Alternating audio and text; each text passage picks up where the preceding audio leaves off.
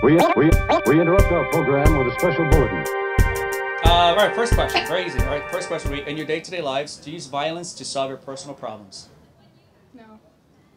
Probably. All right. Like if we're being like to slap her. All right, so it'd be, violence would be defined as placing a person in an involuntary position without their consent or choice, right? I rape, murder, theft, and assault. Oh no. Right. Okay, yeah. No, you can have playful, things with yeah. each other, like with Okay. siblings, right? Boxing's consensual, right? Let's agree to the rules. No ear biting, Mike Tyson, nothing below the waist, right? Yeah. And then we can box, right? That's consensual. Yeah. All right. So the second question would be, with the exception of self-defense of yourself and others, would you consider it then wrong and immoral to initiate that force? Yeah. All right. And then the last question would be, would you also consider it wrong and immoral to violently force your ideas onto other people? Oh yeah. All right. Yeah, of Yeah. course. No, No, there's like- I was thinking. I just want to. Yeah. I got some people I'm not. Yeah, All right, that's perfect. All right, so just some of your day-to-day lives, you have a plurality of non-violent solutions you apply and use to solve your problems, right? You have this personal moral integrity against that violence. And as a community of individual people here in Richmond, though, we're taught the only way we can affect any kind of change or make any difference, though, is through government, through politics, through voting, they say, right? So people vote with their ideas, opinions, and preferences, and how best to solve that community problem. And in effect, you elect a politician, right? Mm-hmm. That politician, his or her only job is to legislate those ideas and opinions then into law. Mm-hmm. And then those laws of opinions are then backed and enforced by the police at gunpoint. Right? You could take government opinion that cannabis is bad for everyone, right? If I were to smoke a plant, I'd be kidnapped, arrested, thrown to a cage, a prison. And was any point of refuse or resist because I don't agree with that opinion and try to escape or run away, I'd be met with more violence or sometimes shot to murder, right? Yeah. At the same time, government is being funded through more violence, though, because at no point can you say, I do want to help the poor, right? But I don't want to fund war, right? You have no freedom of economic choice. You still have to give government your property. You still have to give up your money. You still have to pay your taxes. Because if you did have a freedom of economic choice and how best to spend your own money, how best to allocate your own resources, government wouldn't threaten to send you to another cage if you didn't pay your taxes, right? So this is how this organization then called government is immoral, and that this organization then only knows how to solve problems through one way, a singular way, and that's through the threat of and use of violence to solve any problems versus the plurality of nonviolent solutions that us three already share. What do you think of that? I think you're spot on. Yeah? Yeah. I've always had this, like, the way I like to phrase it is like, I have my rights, and then you have your rights. And as long as you don't infringe on my rights and I don't infringe on your rights, like, we're good. We're good, right? We're good. Yeah. Yeah, like, you can do whatever you want with your rights as long as they don't affect mine. Right. And so, I think that really connects with, like, everything you just said. Yeah, absolutely. So, like, under government, they'll say that's not your house because you owe us property taxes. That's not your land because through eminent domain we could take it any time. They'll say that's not your body, and they'll force like uterus ultrasounds, right? If you want to, get an abortion, for example, right? Yeah. Or if you want to use any kind of chemical on your own body or ingested, right? In a free society, so that's coercive. That's the way government works. In a free society based on consent, then you have thousands of free societies based on your preferences, based on your choices. So now you can have an apartment complex that's 420 friendly, one across the street that's not. But in all these societies, though, there's real respect for body ownership. There's real respect for property rights, right? That's your clothes, that is your camera, right? That is your house, that's your car, that is your money, right? So there will never be any coercive interactions, right? Yeah. With government, there's no contractual relationship, right? You can't show me a contract with government. Yeah. Right, but you can show me your contract with Netflix, with AT&T, with Hulu, or mortgages or whatnot. Right, that's consensual. Like, oh yeah, I like the terms and the terms and agreements here. I consent to the consequences. Right, my responsibilities that are outlined. Right, great, I'm good to go. Right, in a market though, you have a lot of people competing to offer you the same thing. Under government, is only theirs. Right, you have no freedom to cancel or unsubscribe. You say, you know what, I don't like your service of security, right? I don't like what you're providing me. Can I cancel and subscribe? They'll say no. Well, can I compete entrepreneurially to say I could provide you a better service that's not going to be abusive or harmful to you, the consumer, and they'll still say no, right? Yeah, they don't like competition, right? It has to be only the government's way, and anyone who competes, they'll say, well, that's illegal and criminal. It's like why it's illegal, for example, for anyone to compete against the post office. The post office has a monopoly in delivering a first-class mail, pieces of paper. This is why FedEx, UPS, DHL can only deliver packages. Yeah. They want to get in the market, but the government says you are not allowed to compete against us. Wow. Right. I hadn't even thought of that. Right? I mean, so that's why, like, when you see, like, the post office boxes, UPS, they take care of the private property, right? FedEx, look at the UPS box, I mean, USPS is, like, rusted, it's broken down, right? It's you go in their post office, they remove the clock so you don't know how long you've been waiting in line. And that's government for you, right? Wow. So, like, you started off talking about violence. Do you connect that? Like, how do you define immorality? Because I guess I was expecting you to...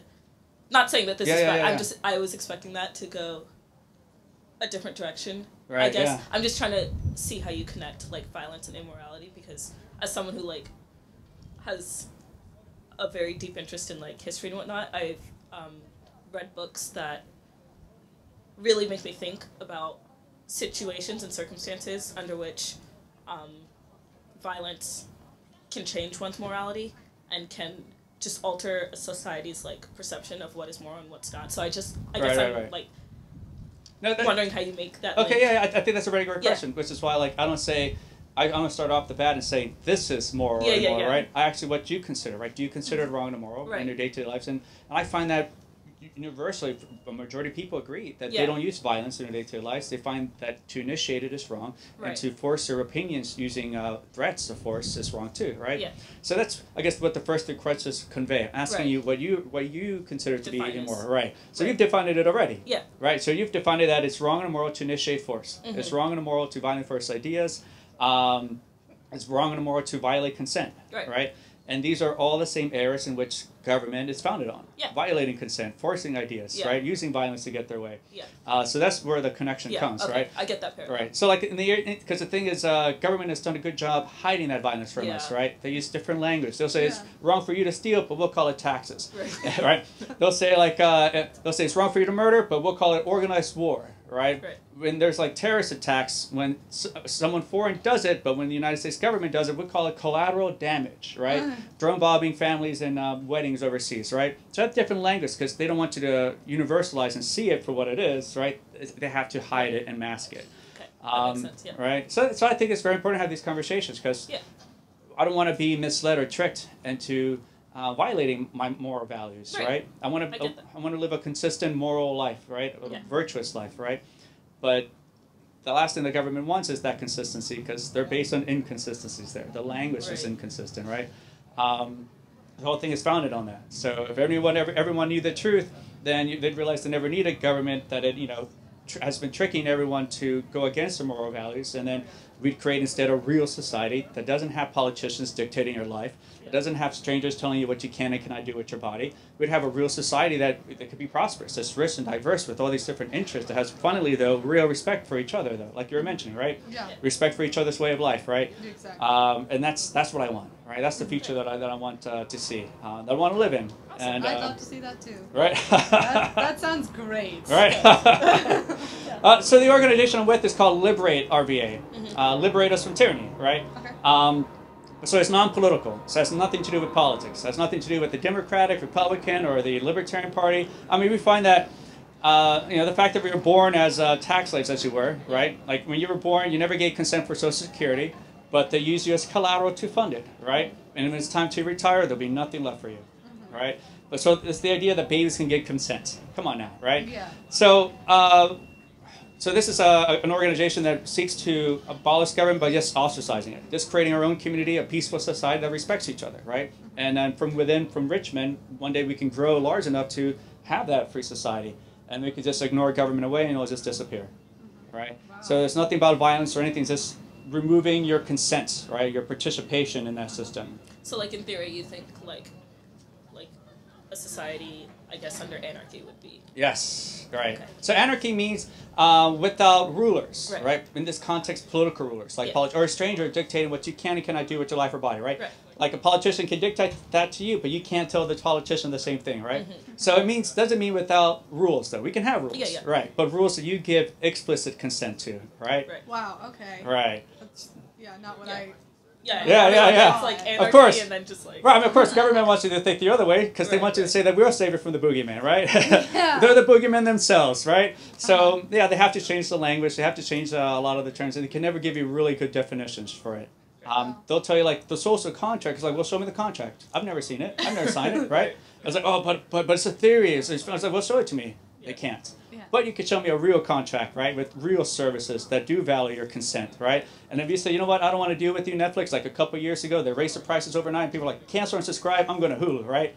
And they're like, oh, we're sorry, but, but you can cancel. You can remove yourself from any harmful relationships, right?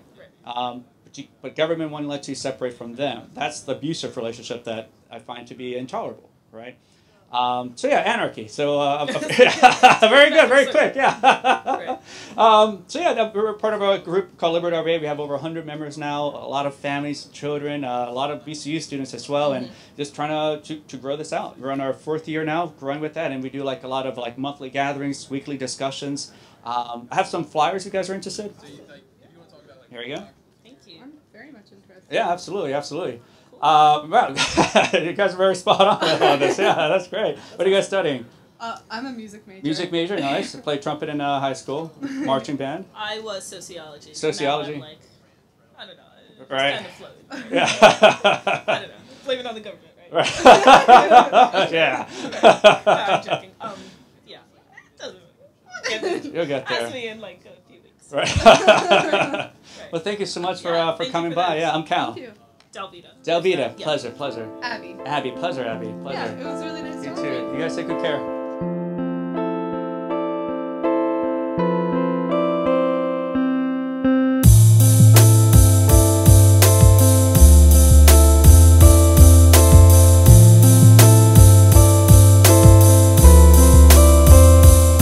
Revolutionist, I blast. Refuse to kiss ass quick fast. I'm ready to mask as on my tormented past.